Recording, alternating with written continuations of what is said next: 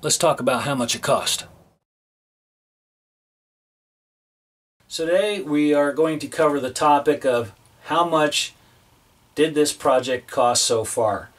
And while I didn't have a budget, I just gave an estimate on what I thought it would take me to get this far, and not really narrowing it down to how much money I spent. So I sat down today and I wrote the list of materials that I used and the prices of all the materials that I used and purchased. So with that, let's get started. How much did it cost to build this trailer?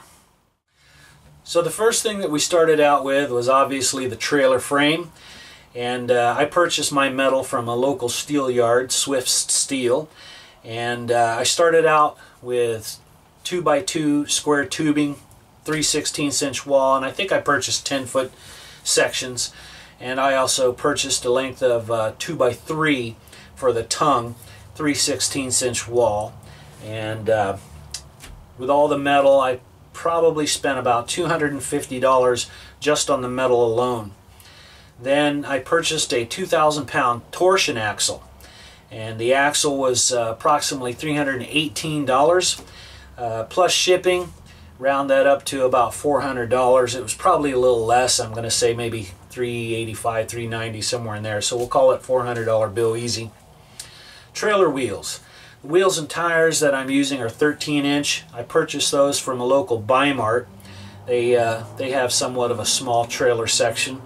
Each wheel tire was approximately $89 each, so rounding up, say $90. Spent about $180 on wheels and tires. Then also we have the trailer coupler. It's a Reese 2-inch ball trailer coupler. I purchased that, I think at Lowe's. I paid about $25 for that.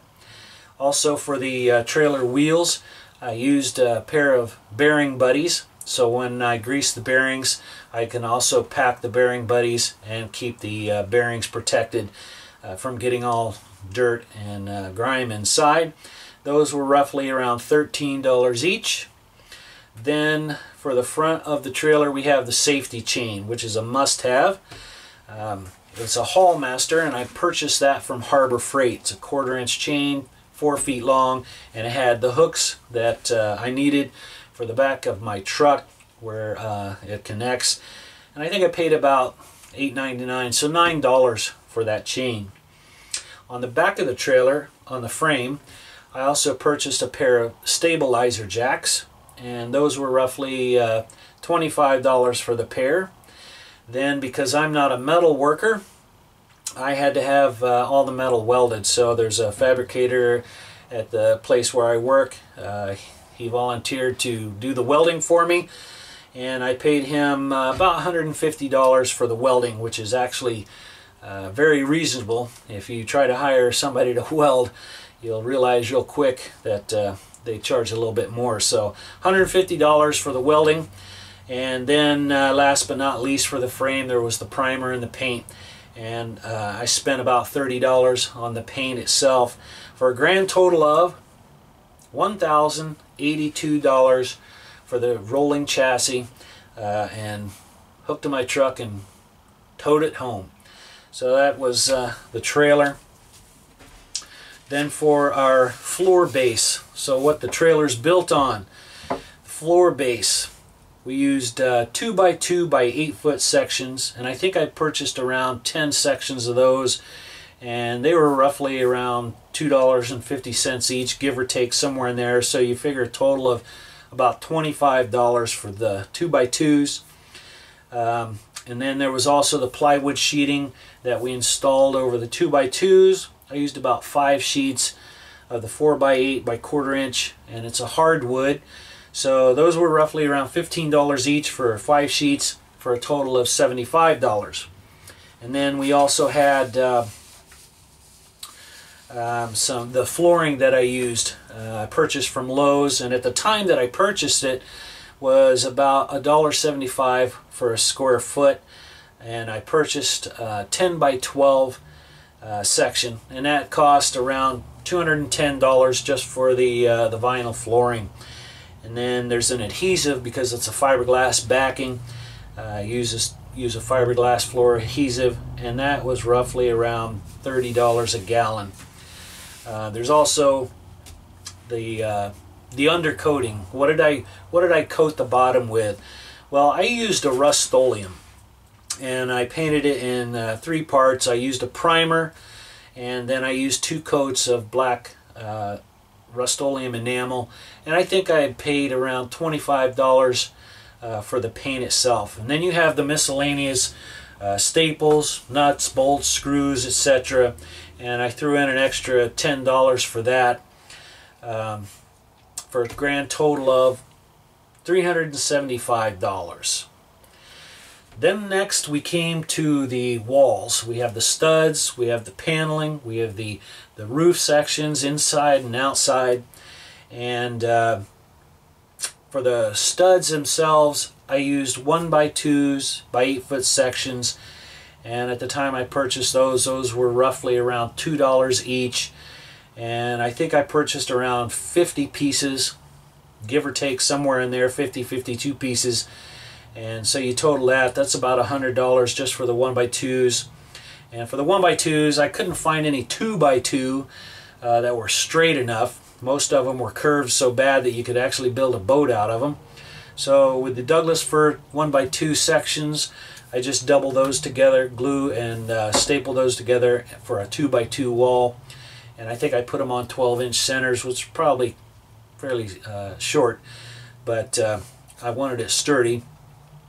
Next was the plywood sheeting. So for the inside, the exterior, the interior on the roof, and the exterior, I think I ended up with about 26 sheets of the 4x8 by 1/4-inch hardwood at about $15 each. Give me a grand total of $390. And then for the paint, I used 3 different colors of paint, and they were roughly about $20 a gallon from a local Buy Mart. So you're talking about $60 for the painting. Then you have a miscellaneous tape, drop cloths, glues, fasteners, and such, and I just threw in $50. That's probably a little on the high side.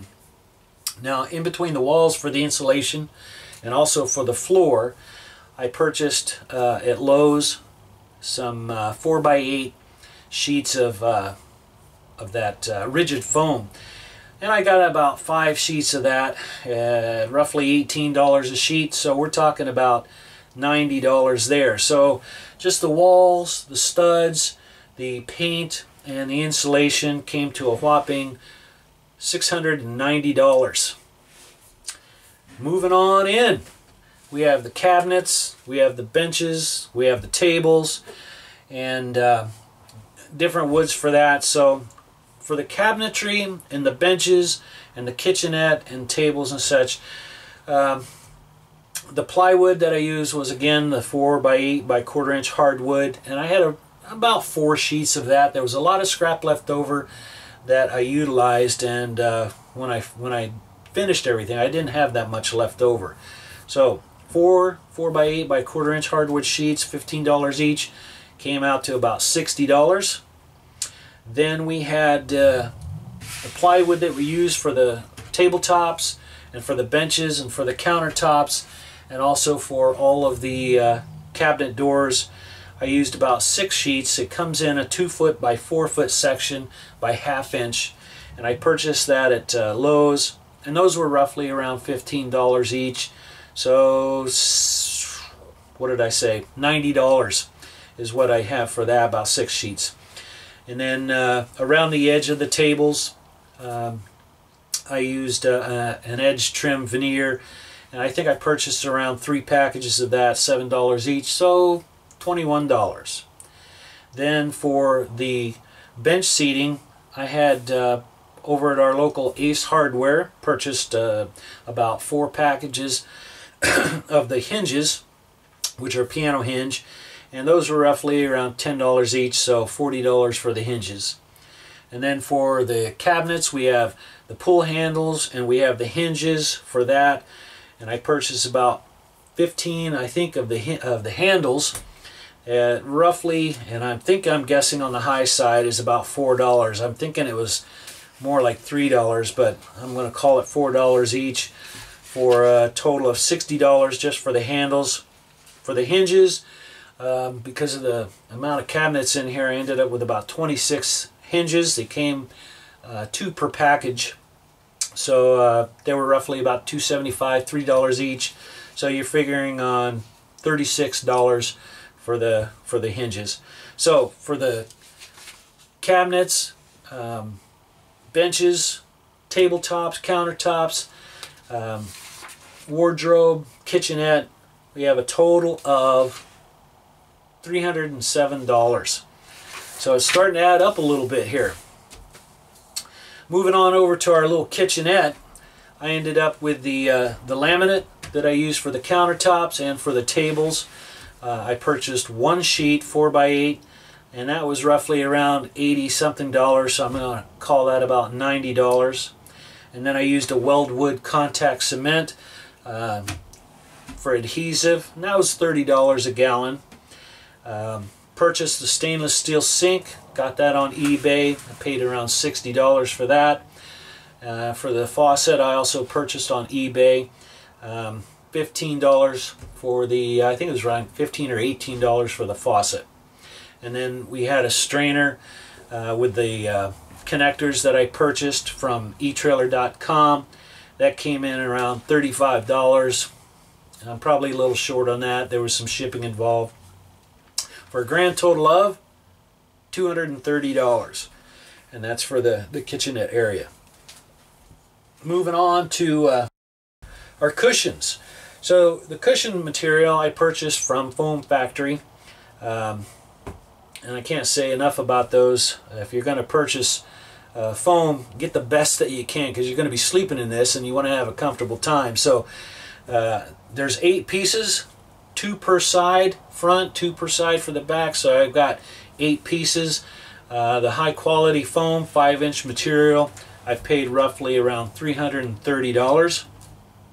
Then for the fabric to cover the cushions, at one of the RV surplus stores that I like to go to, that little candy store, I bought, actually I bought 20 yards, but I only used 11 yards, so I'm only going to count what I use. 11 yards at $5 a yard, which is very reasonable. $55.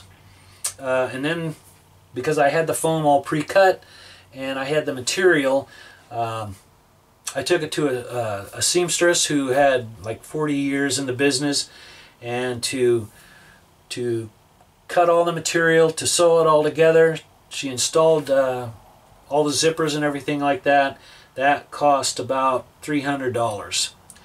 And then we have the window treatment. So we use the Sailrite rails to hang the curtains. I purchased the curtain material at Walmart. So with the what do I got? 1, 2, 3, 4 windows here. I spent roughly around $175, give or take. I'm going to say it's probably a little bit more than that on the windows themselves for the curtains and the rails and such. And that gives us a total of $860. Next was all of our lights and wiring.